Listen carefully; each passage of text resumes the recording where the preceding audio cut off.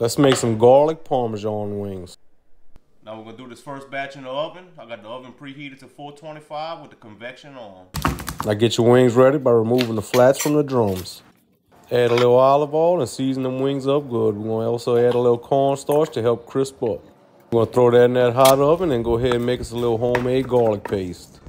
Add that to some softened butter with some parsley. Then we got the base for our sauce.